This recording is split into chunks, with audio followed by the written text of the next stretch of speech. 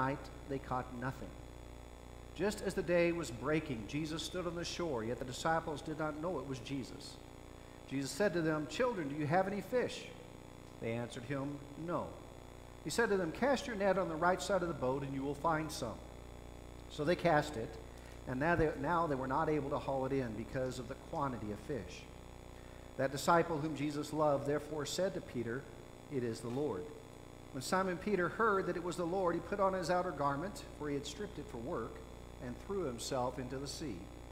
The other disciples came in the boat, dragging the net full of fish, for they were not far from land, but about 100 yards off.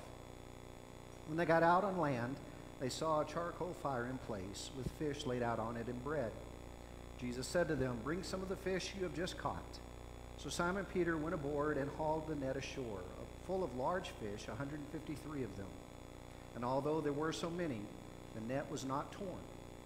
So Jesus said to them, "Come, have breakfast." Now none of the disciples dared ask him, "Who are you?" because they knew it was the Lord. Jesus came and took the bread and gave it to them, and so with the fish. This was now the third time that Jesus had revealed himself to the disciples after he was raised from the dead.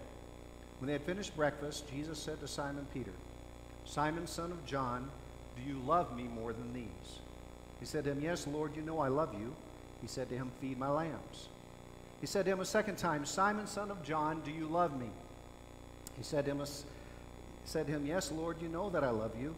He said to him, "Tend my sheep." He said to him a third time, "Simon, son of John, do you love me?" Peter was grieved because he had said to him a third time, "Do you love me?" And he said to him, "Lord, you know everything. You know that I love you." Jesus said to him, "Feed my sheep. Truly I say to you, when you were young, you used to dress yourself and walk wherever you wanted. But when you are old, you will stretch out your hand, and another will dress you and carry you where you do not want to go." This he said to show him the kind of death by which he was to glorify God. And after saying this, he said to him, "Follow me." This is the word of God for the people of God. Thanks be to God. Well, grace to you and peace from God our Father and from our Lord and Savior Jesus Christ. Christ is risen. He is risen indeed. Hallelujah. We gather this morning as we near the end of the Easter season, but it is also Mother's Day, so we have a double reason to celebrate this morning. And I think as we go on together, we will be able to see how the two really do fit together. You ladies who are celebrating Mother's Day, do you remember what it was like when you had your first child? It was a wonderful experience for sure, but it wasn't easy, was it? I mean, I remember what it was like. I mean, the bag is packed and husbands are anxious, and then that comment is made, "I'm feeling a contraction." And you wait a while, and another one comes, and after a while, she says, "I think I need to go to the hospital." And with excitement, the bag is put into the car, and you make your way to the hospital, and the delivery room nurses are full of smiles as they get you into your room, and you settled in, and you make all kinds of phone calls telling parents and siblings and friends, "We're here at the hospital. The time has finally come." But then there is often, not always, but often a transformation that begins to take place. Somewhere along the way, the comment has been made, "It hurts too much. I can't take it anymore." And then for some, the words, "Give me the drugs." And many a husband has said his wife's hand gripping his felt more like a vice than a hand. And every now and then, the comment is made, not in love, but the wife turns to her husband and said, "You did this to me." And never has a man been so glad that his wife could not get up and chase him down the hallway. No, it's not like that for everyone. And all humor aside, it's a tough job. Labor is work. When a child is born, never has a woman worked so hard in her life. She is absolutely exhausted. But the moment she holds her child for the first time, it was all worth it. Because in that moment, she is changed. She becomes mother, and that's a very special role. From that point forward, it becomes who she is, her identity, and she is there for her child. Every time there is a cry or a skint knee, she's there to comfort and console. When a child becomes sick, mom becomes an expert nurse. She is there in unique ways as well. Without a spoken word, a mother knows instinctively when something is wrong, and she's there to care for her child. Now, it's not that fathers don't do this. They often do. But it is the reality that this is who a woman has become as a mother. A few years ago, a second grade teacher took a science project to school with a class. She gathered her children around a table, and she brought out a couple of large magnets. She showed them how they could push against each other, or how they could stick together, how they could pick up metal objects. The next day, she gave the children a test, and this was a question. I have 6 letters, and I begin with M, and I pick things up. When the tests were turned in and she graded them, half the class had missed the question. Half the class wrote magnet, but half the class wrote mother. For you see, a mother has the unique ability even to do the most mundane of chores out of love for her children. But there's one thing every mother does struggle with, and that is the reality of letting her children go, letting them spread their wings and learn what it means to live independently. That's true on the first day of school. It's true when it's time for the first sleepover with friends. It's certainly true when they pack their bags and head off to college or to begin their life as a young adult. It's hard to let your children go. Mothers, every mother goes through that. I'd like for us to take this opportunity to look at motherhood and the birth of children and the raising of children, to talk a little bit about Jesus and the church. In the same way that giving birth was labor, was work, and was great sacrifice, so God was willing to make a sacrifice. The events of Jesus on the cross are beyond our ability to understand. It's like a man trying to understand what labor and delivery are like for a woman. None of us can truly understand the extent of the suffering that Jesus endured upon the cross. And when it was all over, what did God have? Sin was forgiven. Judgment was no longer a reality for his children. And now a new relationship was possible between God and all the people of the world.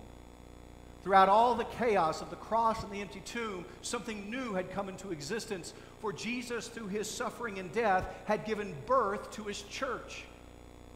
And like a loving parent, he was gentle and patient with his children as they grew.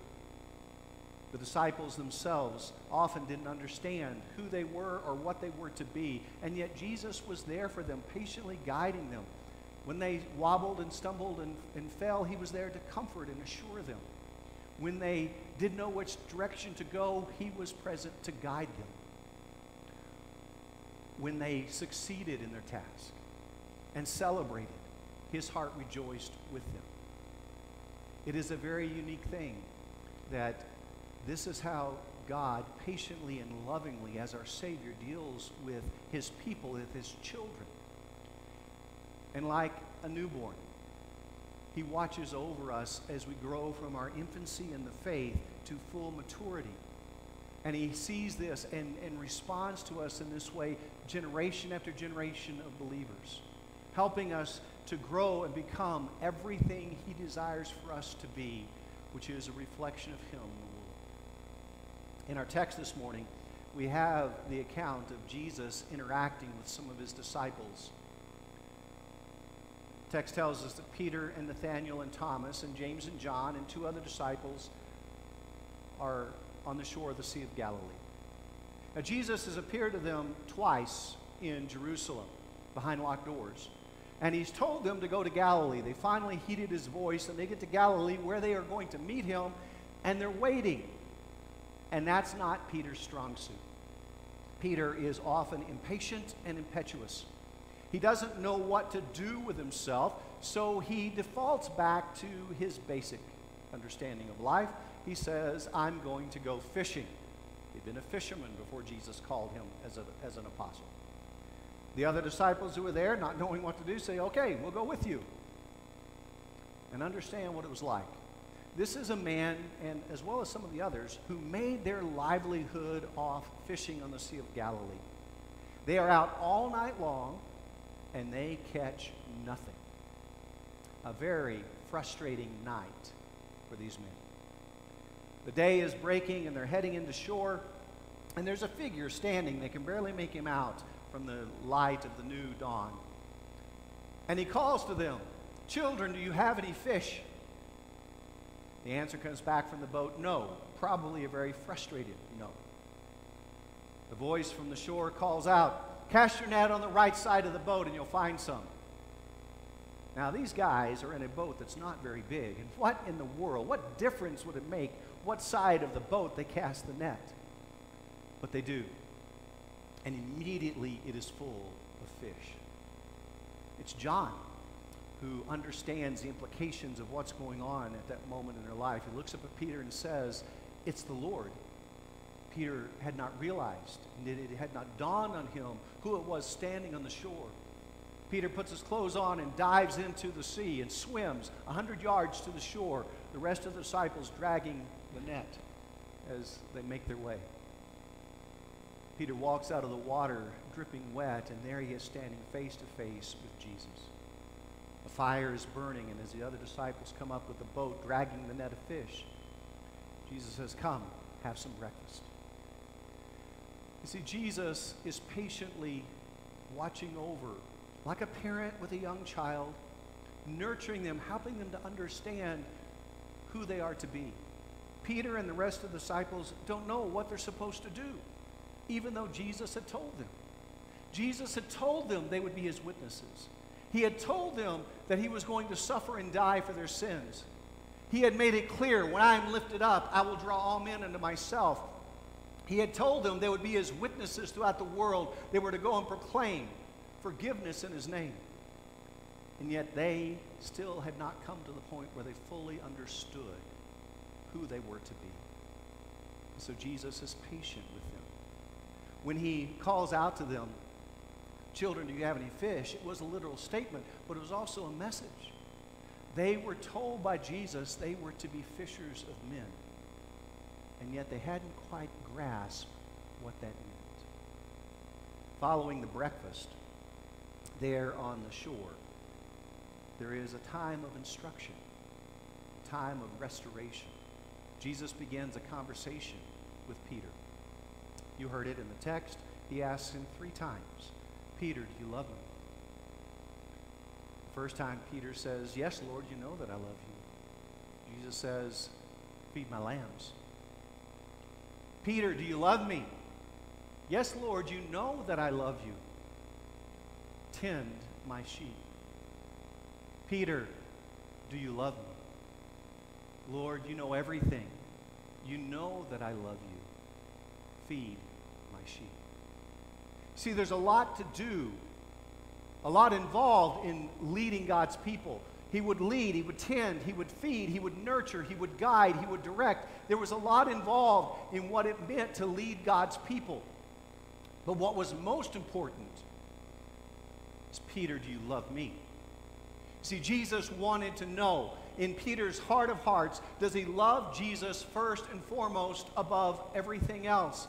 Because it is only as Peter, it is only as each one of us love Jesus first and foremost, that we are enabled to love God's people as he desires for us to.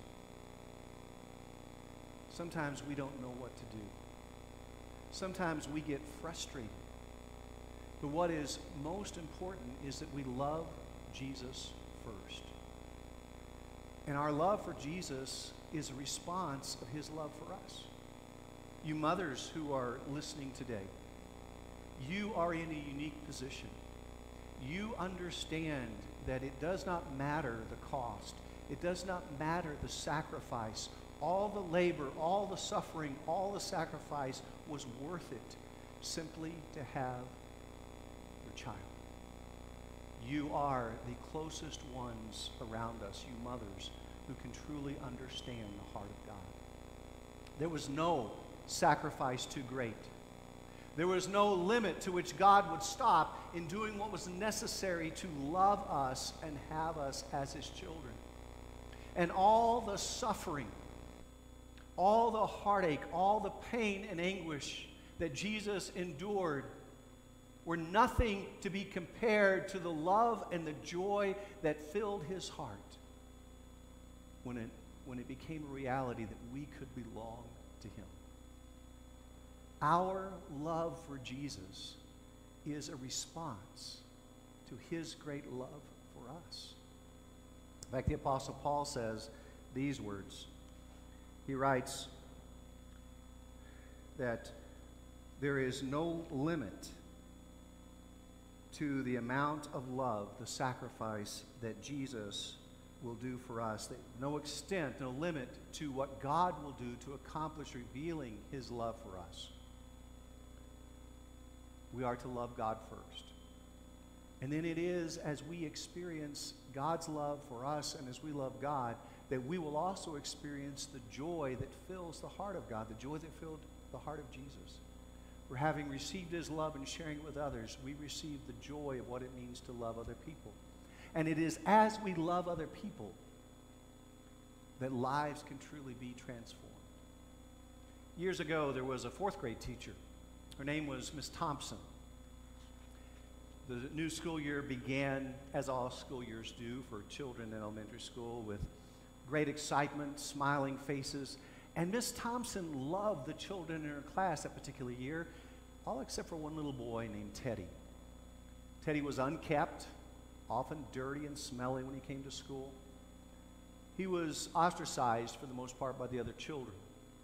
If he had ever had any desire to truly apply himself in his work, it had long since gone. After the first few weeks of school, Miss Thompson found out that Teddy's mother had died at the end of the previous school year. He would turn in sloppy, half-completed work, and Miss Thompson just simply kind of tolerated him. She would be a buffer when the other kids teased him, but she really didn't know what to do. She just let him be there in her class, and he fell further and further behind as the year progressed. As I made it through the first half of the year and Christmas came, it was time for the annual Christmas party, and they had cookies and cupcakes, and all the children brought beautifully wrapped presents and put them on Miss Thompson's desk. Teddy brought a gift too, but his was in a brown paper bag. The other children laughed at him. He went to the back of the room and sat in his chair at his desk and hung his head. When the party was about over and it came time to open the gifts, Miss Thompson would open each gift and ooh and ah and thank the child who brought her the gift, and finally she came to Teddy's brown paper bag.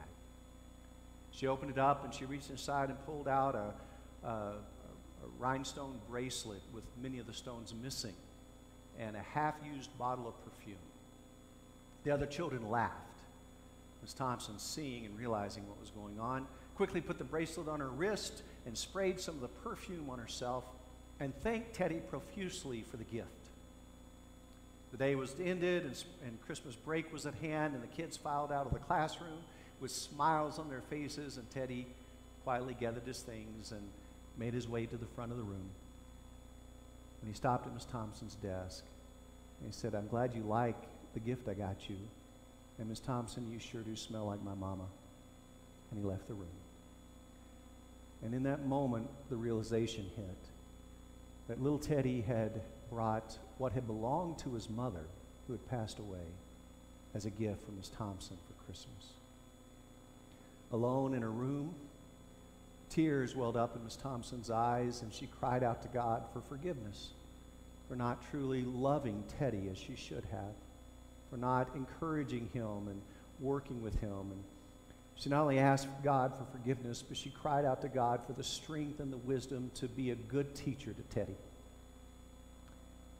When Christmas break was over, Miss Thompson started working with the young boy, and by the end of the school year, he had almost caught up with his classmates, and they had a good relationship together. She didn't see Teddy very much after that in the hallways as he went through 5th and 6th grade. And then she lost track of him. A few years later, she received a letter. It said, "Dear Miss Thompson, I want you to be the first to know. They just told me I'm graduating second in my high school class. Thank you. Love, Teddy. She smiled, and it warmed her heart, and she put the letter in her desk and went on her way. 4 years later, she received another letter that said, "Dear Miss Thompson, they just told me I'm graduating top of my class, the first in my class. I wanted you to be the first to know. The university's been a challenge, but I have loved it. Thank you. Love, Teddy." It warmed her heart to think that this little boy who struggled so much with grief and isolation and aloneness had accomplished so much.